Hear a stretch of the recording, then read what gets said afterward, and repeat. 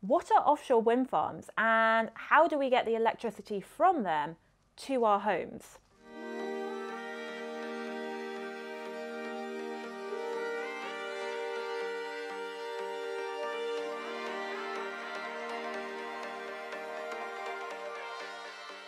Hello! Welcome to Chat Science. I am Hayley Loren and today we're going to be looking at the basics of offshore wind farms.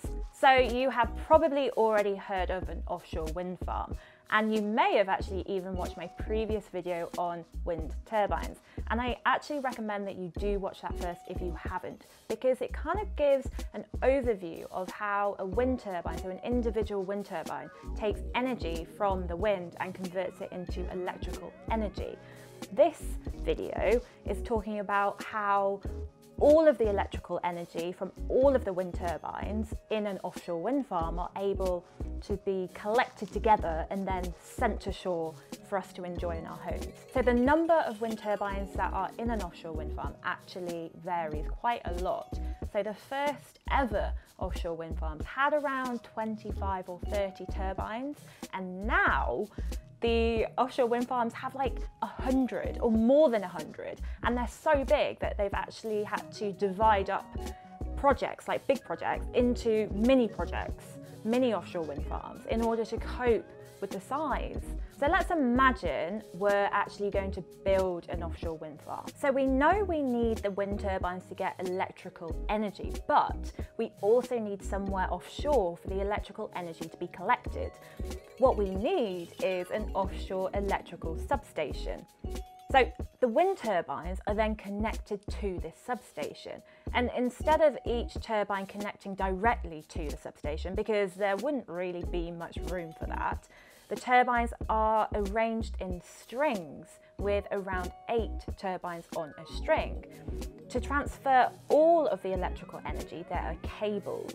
The cables exist between each of the turbines, so electricity from one is transferred to the next turbine further along the string, and so on. And the first turbine on the string sends the electricity from all the turbines on that string to the substation. Okay, so we know that each string of turbines is sending electrical energy to the substation. Then what happens? All of the electrical energy is combined together and then transferred to shore by a larger cable called the export cable, because you're exporting the electricity to shore. When you reach the shore, the cable is usually buried deep under the beach, and then it connects into an onshore electrical substation, which is near the coast. The onshore substation then sends the electricity out into the electrical grid, which connects to our homes.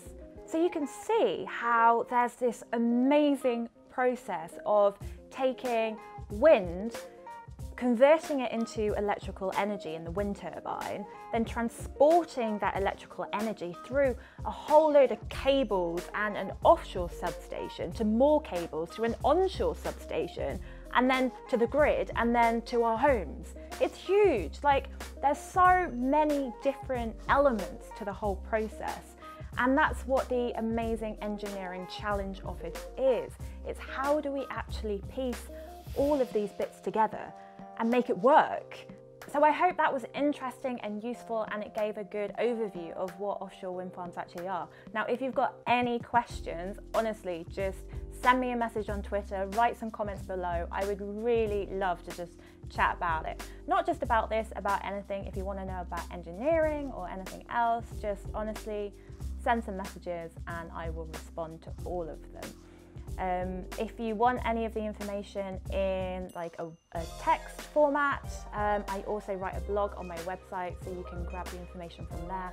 And if you want even more from me, then you can sign up as well on my website, and you can be part of the Chat Science crew.